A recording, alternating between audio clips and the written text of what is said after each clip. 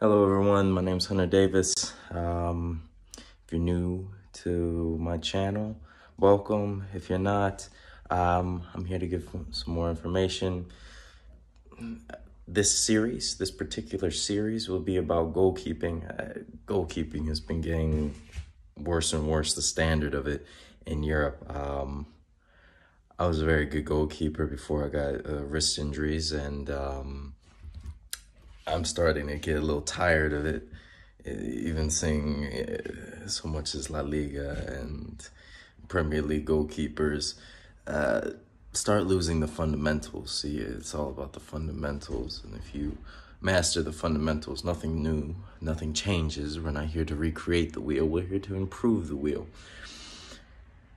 So without further ado, as my frustration increases with Premier League and just the standard around the world for goalkeeping, I'm going to make short videos of proper techniques of goalkeeping that you can implement yourself. You can do it by yourself, you can train yourself, or you can do it with a person, but I'll show you the proper techniques. And I'll post them here and there. References, in case you don't know who I am. I know, you know, what could have been, so I don't have much history to those who don't know me.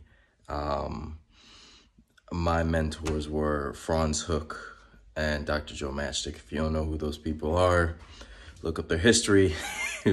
Pretty massive weight. And I was their little golden child, Matchnick's up and coming golden boy. But you know, but like I said, like it just keeps lowering. I'm about to jump out of goalkeeper retirement because this standard is not good. The standard is not good at all. And it's very frustrating and very sad to see that. So without further ado, with this video, hopefully those who watch it, do it, implement it, and bring the standard back up. Because it would be a shame for the fundamentals of goalkeeping to be lost. Because when you look at it,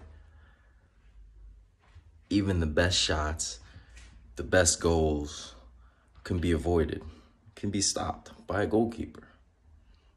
A goalkeeper can influence a game, whether it be a 0-0 draw or somehow they get an assist. You know, people are shocked. No, that is good goalkeeping. That is goalkeeping at its finest. You know, now, keep in mind, there are amazing goals and sometimes you can't stop them, but I believe for every goal that happened, you know, there is a way to stop it. If not, 2 steps before that goal happened, there was a way to prevent it. And that's what we'll be going into.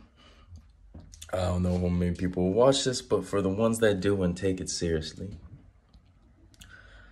I think if you watch it, do this, there is every chance that you will be a world-class keeper.